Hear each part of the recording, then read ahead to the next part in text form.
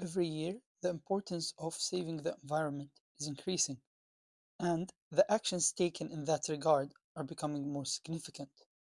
One of the main principles that are used in construction to ensure sustainable designs is the Leadership in Energy and Environmental Design, also known as LEED. LEED uses certification and point system to encourage sustainability. Projects that follow the LEED criteria are awarded points. If the project has a minimum of 40 points, then they are awarded certification. Then they can be awarded higher certification, such as the silver, the gold, and the platinum certifications, based upon the points they gained.